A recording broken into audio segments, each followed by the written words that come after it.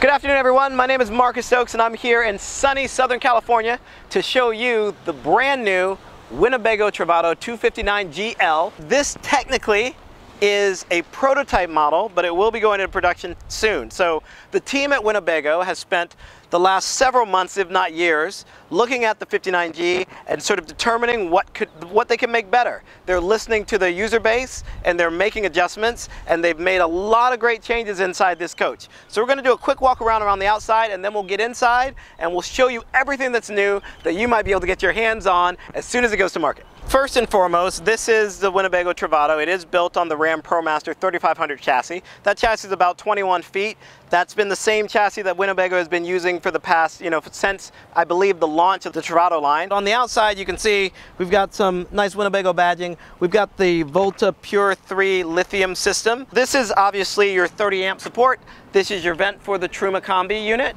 But what you don't see is any of the water inlets that have always been on the exterior of the Travato, which is nice because it gives the vehicle a nice, smooth, clean look. So you might say, well, where do those water ports go? Those of you that are familiar with the Winnebago Solus might already know. Inside here we have the Nautilus system, which I believe was first introduced on the Winnebago Solus. And what this is the simplest, easiest, most convenient way to control your water sources for your coach. So we've got these 4 color-coded knobs and a key here, kind of like your answer key, telling you what positions those knobs need to be in if you're winterizing, if you're sanitizing, if you're running off of city water, if you're running off your water tank. Your fill port is right here. So now that's really important because now all the water lines of the Travato have been interior for a while now, but now the fill is also interior, which means that when you're in cold weather, you no longer have to worry about water at the source in the sheet metal freezing up, because everything is now inside. The only way to access this is to open up the back door. You have a great opportunity to not worry about your water freezing. All right, a couple more new features here. One very important one is there is now a very sturdy handhold to enter the coach. And so having this handhold here to quickly get in and out is really helpful. The other thing that's really interesting is this is something that a lot of users were adding to their coach, including myself. This is a quick open when the door is closed. Because of this wall here, when you close the door, it's a little bit difficult to get here to the door opening. So they've added this latch here, this strap here, which allows you to open the door without having to really strain. Next, we've got these window coverings on the back doors. This is also similar to the window coverings on the Solus, except in the Travato, these feel very insulated. So it is going to serve us as like an additional thermal break if you're in hot or cold weather. And the way it works is it's very simple. You just zip it up and around, and it's 100% blackout.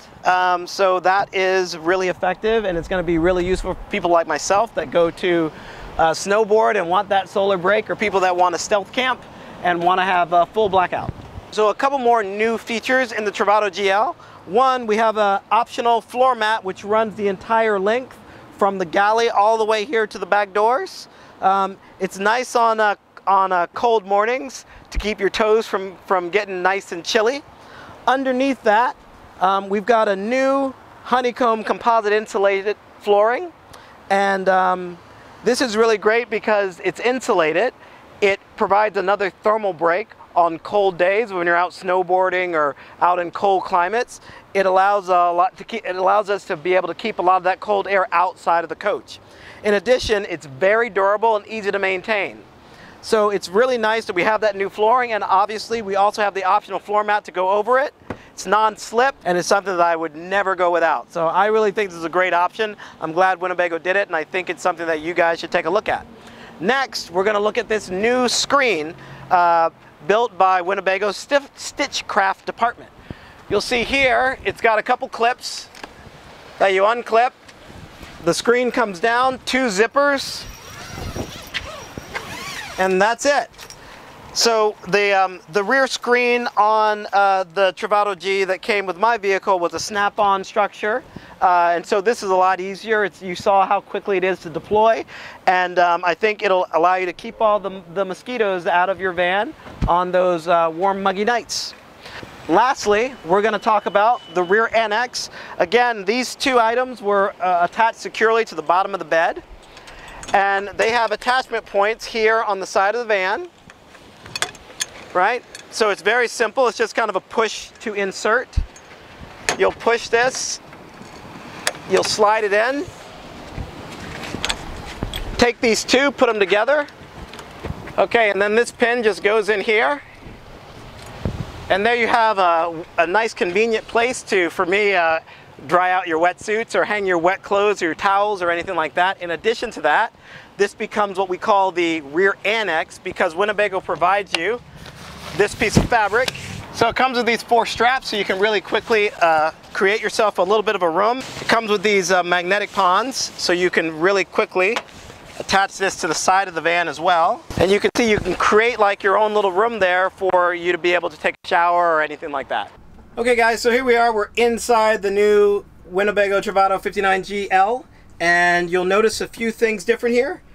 First and foremost, you'll notice that the entryway is very unobstructed. It's very open and airy, and what used to be a bench seat here has been replaced by what we're now calling the pedestal. The pedestal is super cool because it has a variety of items on it. First and foremost, it has a nice handhold for you to climb into the van, and this right here is a RAM mount. So you can mount a variety of accessories, iPads, whatever. The RAM mount is a very universal mounting system, and there's lots of accessories available. Next to that, there is this. This is the power area that pops up and stays up, as you can see. We've got 2 110 volt and 2 USBs. So that is really great, especially when this chair is spun around in the other position, so that you could do some work or work on your laptop or what have you. This goes up or down at will. And then what you'll see right here is a Lagoon table mount. Now, van lifers all over the globe are super familiar with the Lagoon table mount. I think it's one of the most popular table mounts in all of van life. And you'll wonder why that Lagoon mount is there. And the answer to that is right over here on my right, which is your left, which is the new Lagoon table. Hey guys, here I am inside the cab of the Winnebago Travato. Again, this is built on the Ram ProMaster 3500 chassis. And the main upgrade that they've done here is by changing out the head unit. This is a Pioneer system, and it is a 7-inch touchscreen system. What's really interesting about this is you can basically get all of your information from here. In addition to having, you know, Apple CarPlay and Android Auto and Bluetooth, and you can plug in your USB to it. In addition to that, it also has an OBD2 port that's plugged in. And what that does is it gives you access to a lot of the vehicle functions. You can see your tire pressure, you can see your intake temperature, you can see a lot of the things that the vehicle always knew about, but it would only give you like one little symbol like low tire pressure.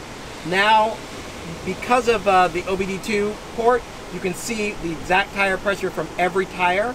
You can see varieties of like what your RPMs are, what your fuel amount is. So all the information that the vehicle now knows, you now can see, and that's really amazing. And obviously, it's got Bluetooth with your phone. It's got, you know, Pandora and Spotify and Apple CarPlay and Android Auto, and all those things are built in. One thing that I'm very happy that they've done on the new 59G is they've moved all the controls from above the bench seat to right here above the entryway. This is a nice place to see all of your controls. What's nice about it is they're out of the way. You're only over here when you want to actually see this information, and all of your one place panel is here, your Truma Combi control is here, your inverter control is here, LP tank heaters, all your sort of like control center is right here over the door. So whenever you come in at night, if you want to check something, is right there. And the Volta control is also in this same general area. So now they've really unified the controls for the RV. Next up is a change that a lot of current Travato owners have done on their G model camper vans. And that is, this is the area where above you have storage and below you have your hanging storage with the curtain rod and all that stuff. A lot of people have been putting in drawers or shelves in this area, and Winnebago has sort of followed suit by adding adjustable storage at adjustable heights in this area. So now you can have either hanging storage or shelving, depending on what you want, and it's also not permanent. So maybe during the week, for me, I use it as my daily driver. I'll actually have shirts and suits and things in there. And then on the weekends when I'm going to go surfing, I can put these shelves in and put, you know, my surf wax and my leashes and my leg ropes and all that stuff in there. Okay, so now we're moving over into the galley, and you'll notice again that there's a lot of room here moving left to right. We have a proper residential sink, and more importantly, we have a residential size stopper here. No longer do we have the mini camp stopper, so you can actually get to do some real cooking in here and really washing your dishes and things. You'll notice that we also have a residential faucet. It's a nice high faucet, so you can get the pans underneath there. That, for me, is a big deal. I've been struggling with the camp sink for a while and have done some of my own modifications like this. And as we move to the cooktop, you'll notice that we have a true induction cooktop in a Winnebago Travato. This is available in the L model, the lithium model. If you purchase a Winnebago Travato non-lithium model, you will still get the 2-burner propane cooktop. But it's nice to know that if you have the lithium model and you have the power, you can actually use induction cooking, which a lot of people are in favor of. So one other thing that's a nice, both functionally and fashionable, is the new hardware for the drawers and the cabinets. This is now this is a positive locking latch. So once that's closed, you can't open it, and when you move this, then you're able to open the latch. That is the same on all the cabinets and all the drawers. It's very nice, and it also ties in with the Winnebago coat hanger here. They've got a nice sort of chrome finish on all these things, and it really makes it look premium. You'll notice that on all the cabinets. And then the last new item in the galley is this EcoHot system right here. Again, this system, I believe, was introduced in the Winnebago Solis, and what it basically does is it allows you to put your water on preheat, which means when you have hot water, it's in the Truma Combi hot water heater, but it's not at the tap. So what this will do is it'll recirculate the hot water through all the pipes so that you're not wasting the water until you get your hot water. Now we're moving back into what I consider the bedroom of the Winnebago Travato GL. And you'll notice there have been some significant changes on the bed. First and foremost, this bed that is articulatable for the Murphy bed portion is now constructed out of aluminum instead of wood, and it is also slatted. Right? They used to use the Froley system, now they're using slats, which many people think is preferable. So what I think is most important is the aluminum system is significantly lighter.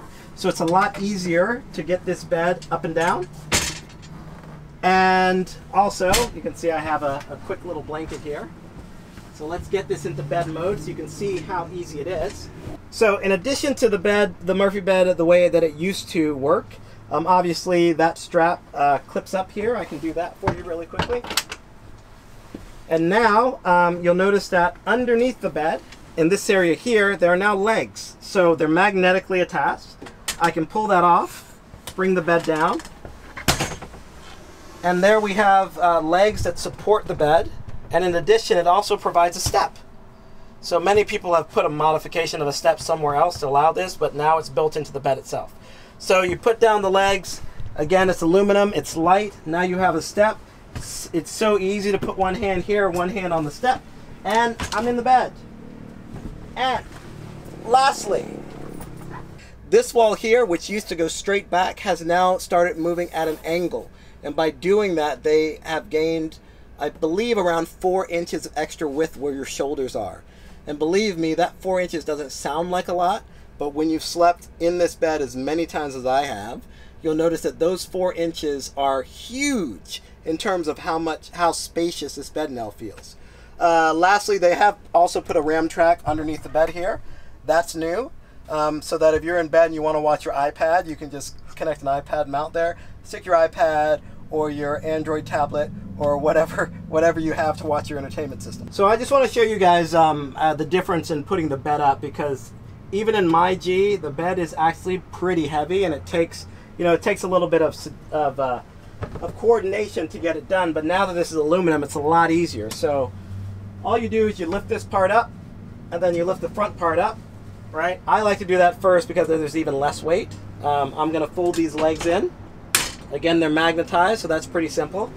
And then you just lift this up. And again, this is aluminum, so like it's so light and easy to lift up. The difference, I'm pretty jealous based on my bed with the new weight of the bed, of the Murphy bed, and how easy it is to attach. You connect this to that, and that's it. You're good. Also, because This is the GL model. There's a lot of lithium components over here. The water tank is behind here. So the storage in general has changed. You've got one long drawer here. You've got one big open cabinet here. Right now we have just a power cable in there. And then we have one nice long deep drawer here. And on this side, Winnebago has made standard this new sort of storage area. I call it the shoe pockets, but you could store anything in here. We've got 6 areas for shoes or any other things you want to keep separated. And then there's one additional pocket in the back that is extremely deep. So now we're going to move forward to the bathroom. And for some of you guys, some of you will notice, some of you won't, but the floor of the bathroom is now raised. And what you don't see in the Travato GL bathroom is there's no longer a button to pump out the shower water, right? So now the shower, I believe, is gravitied into the gray tank, which a lot of people will prefer, because the shower pump button was something you had to remember to turn on, and it also ran outside the coach. So you had a problem in the winter, you had to put antifreeze down there. So by raising up the floor, they found a way to eliminate that problem. One thing you'll notice that the sink has been made more narrow, and we have a more professional faucet here. We also have an Oxygenics shower head there, which is a great way to sort of conserve water, because it finds a way to keep your water pressure by mixing it with air, I believe, and keeping you from burning through all your water when you take a shower, but still having water pressure. This is my daily driver. I use this thing to go to the grocery store. I use it to go surfing on the weekends. I even use it when I work. I direct television for a living, and I use this on the lots as my trailer. And let me tell you, I've given more than my share of tours, as people are so interested in this vehicle. So I don't want you to think that this vehicle is only useful as an RV or a vacation vehicle. You can honestly use this for that, but you could also use it for your daily driver. It's no big deal. So that's going to wrap it up for the Winnebago Travato 59GL. L is for lithium. I thank you guys for joining us. Hopefully you enjoyed all the new features, and they'll be coming to a dealer near you soon.